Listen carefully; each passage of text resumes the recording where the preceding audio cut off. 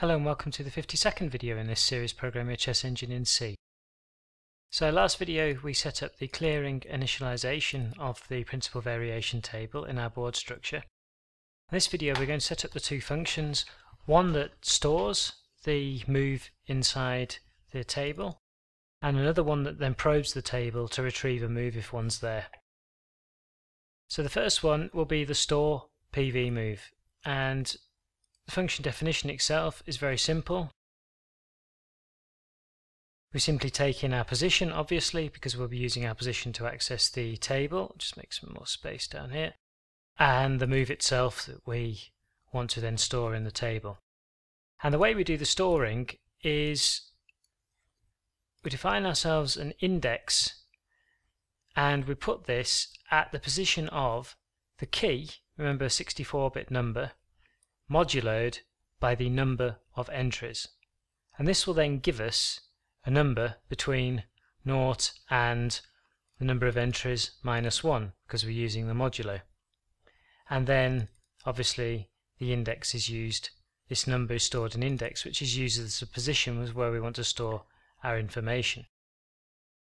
When we've got this, there's just one tiny little assert to go in here to double check that the index is at least greater than equal to 0 and is less than equal to the number of entries by minus 1, so that we're not storing anywhere else in the memory.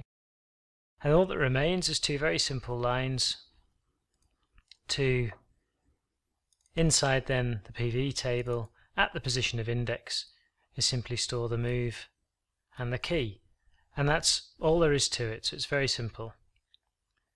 The second function is for probing the table.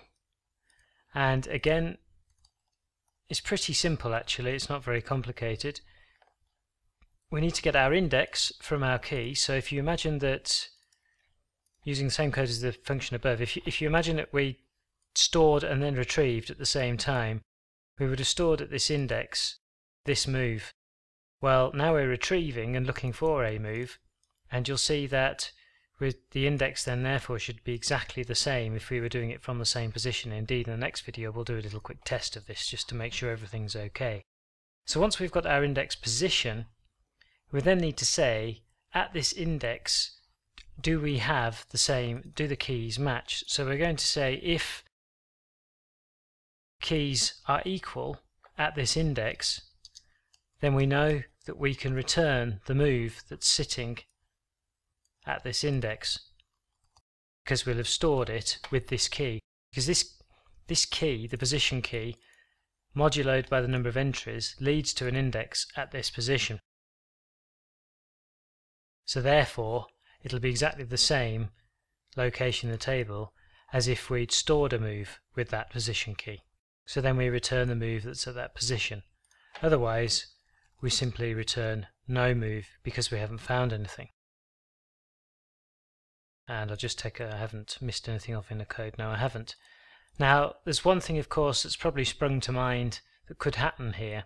Although I think with the 2 megabytes we had around 150,000 entries, of course during the search there will be the circumstance where the modulo result for different keys, because key at the end of the day is 64 bits and there's lots and lots of potential different numbers, there could be the situation, and there probably will be the situation, where a different move is stored for a different key, that two different keys modulo by the number of entries give the same index.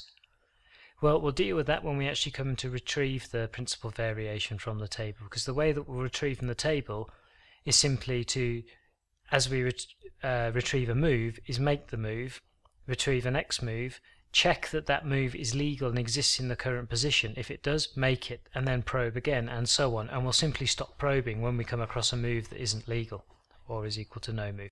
But that you'll see in the next video when we start getting around to testing. So the only thing that remains to be done is we need to put both of these functions into defs.h now, because they'll be used inside the search module, and also inside vice.c in the next video. So I'll just drop these two in, like this. And also the probe PV table.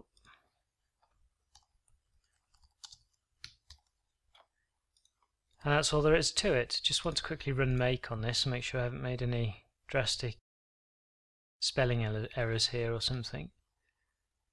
Nope, don't seem to have done. Good. Okay then, so that's it for this video, short and sweet. In the next video we'll look at storing and retrieving the moves from a principal variation with a couple of little tests. So thanks very much for watching, and comments, questions, criticisms welcome as always on YouTube.